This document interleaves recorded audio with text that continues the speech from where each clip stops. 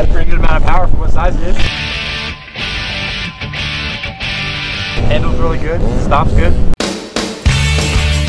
The ATA 250 is available in two different models. There's a C model that's air-cooled and a B model that's water-cooled. They both feature manual 4-speed transmissions with reverse, and the shifter is located on the right side out of the way so it's not a distraction. The seat height sits at 31 inches with drum brakes on the front and a hydraulic disc brake on the back.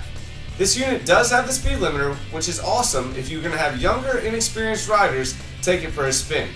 The front tires are 21 by 7 by 8 and the rear at 20 by 9 by 8. For more specs, check out our website at www.killermotorsports.com.